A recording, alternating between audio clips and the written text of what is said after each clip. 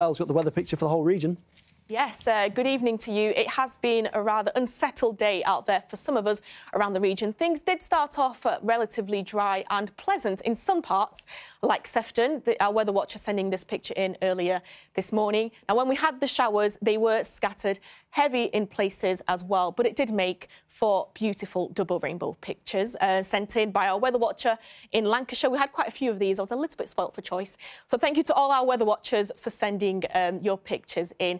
Now, the showers are sticking around, especially tomorrow. Once again, they could be heavy, potentially thundery as well, but we're looking at something a little bit drier as we head into the end of the day. A quick look at the pressure chart. You can see this area of low pressure moving away from Scotland. That's what's brought us those showers today. And we've had some troughs moving through as well, enhancing those showers too.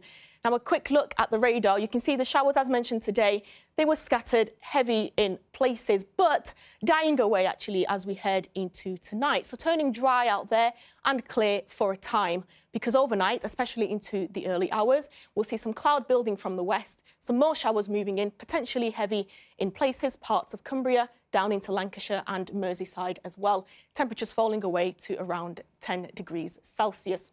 So a fairly cloudy start tomorrow, more showers on the way. As mentioned, could be heavy, thundery in places as well. But we are expecting something dry and bright by the end of the day, especially further west, with top temperatures potentially of 19 degrees Celsius, so just a degree below average for the time of the year.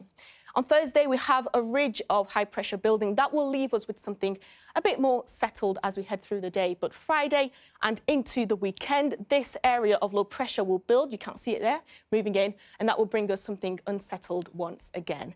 The finer details for Thursday then, it's not that we won't get any showers, but any we get will be a little bit more scattered, potentially heavy locally, but as you can see, turning dry and fine as we head into the afternoon with top temperatures of 20 degrees Celsius. But then we're back to the rain on Friday, as mentioned, and into the weekend and also into the new week. Thanks, Emmanuelle. We've had lots of strong opinions on parking on pavement, something I'm sure Emmanuelle never did. Barbara says that